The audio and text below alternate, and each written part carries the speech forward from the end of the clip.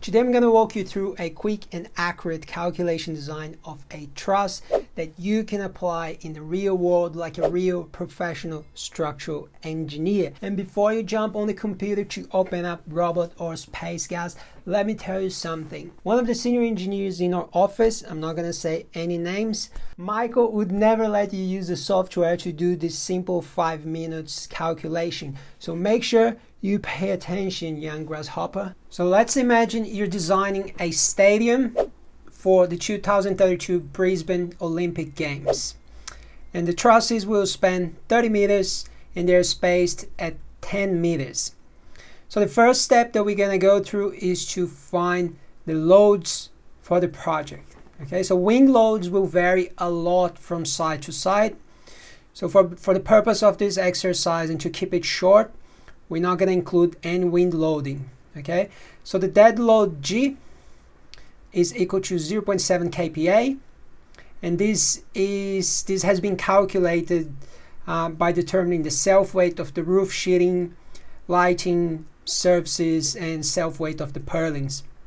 There's another dead load here, which is the GSW, dead load of the self weight of the trusses itself, which is 2 kilonewtons per meters. And then you might be asking yourself how you can know the self weight of the truss if you haven't even designed it yet. And a quick answer for this question is you don't.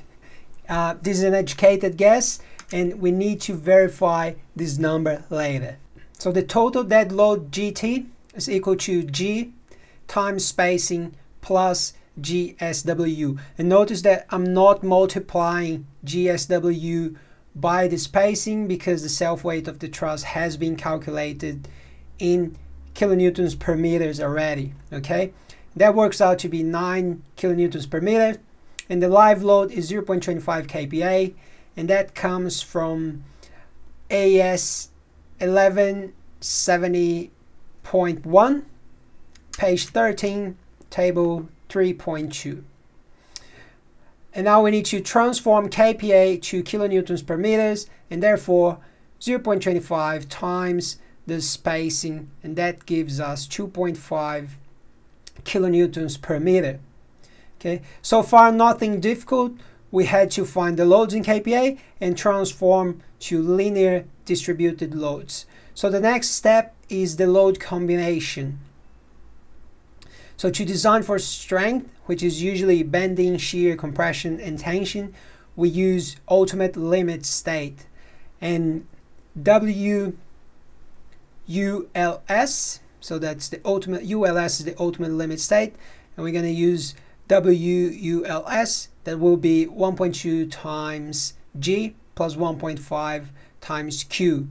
And that's the load combination, which is equal to, see here, let's just fix this number, 14.55 kilonewtons per meter.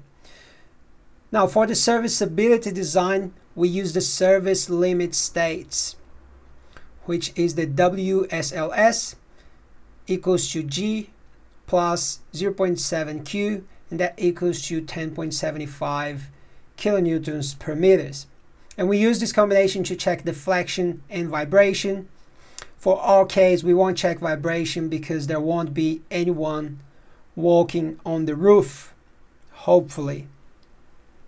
And speaking on deflection, we need to find the deflection limit, which in this case, I'm going to adopt span divided by 300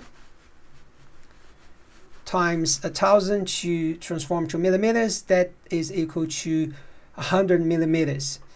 You can find a suggested criteria on AS 1170.0, page 28, table C1.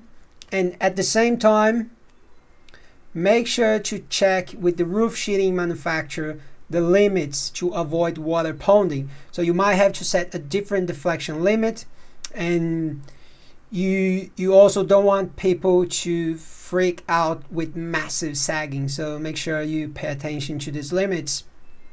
So the formula for deflection is 5 times the loading times the span to the fourth divided by 384 times Young's modulus of steel times the second moment of area. Young's modulus of steel is the measure of the material stiffness, and we're dealing with 200,000 MPa.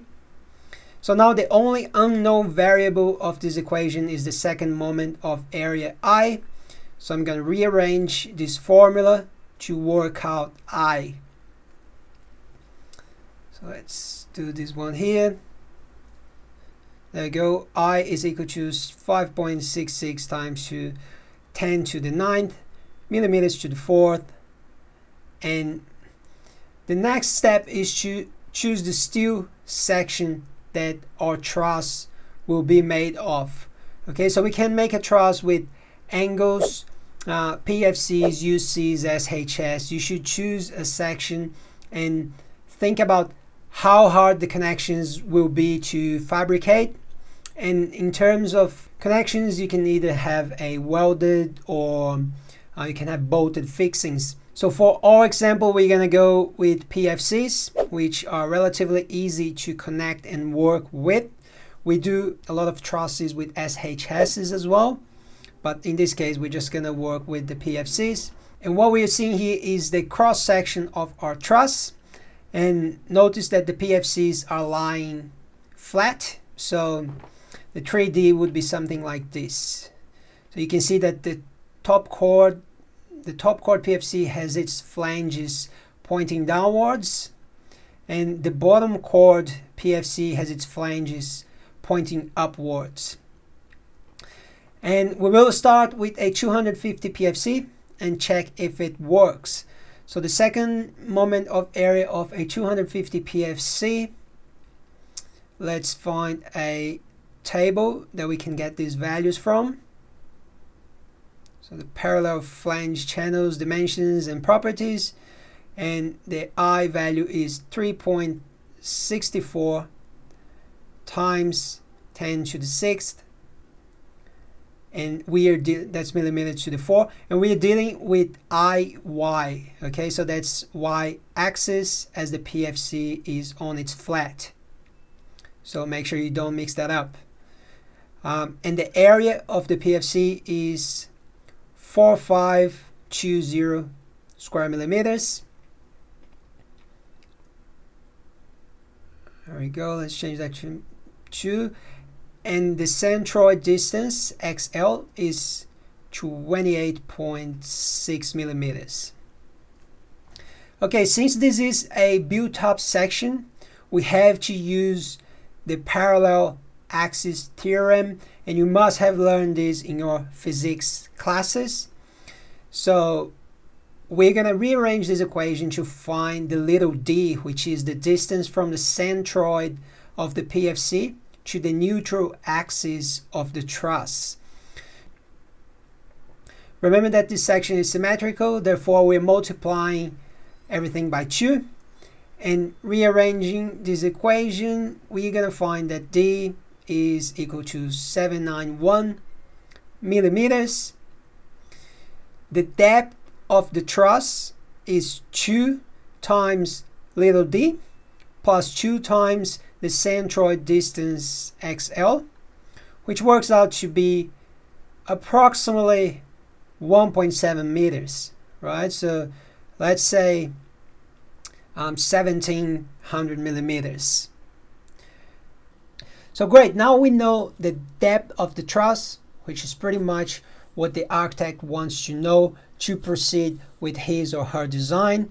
And this was a quick and easy concept design, and what we're trying to do here is to make you a more efficient engineer. Okay, in the next video we're going to design the members in compression and tension, and only then we're going to open the software and verify our calculations and make sure all the numbers are correct. Okay, so stay tuned.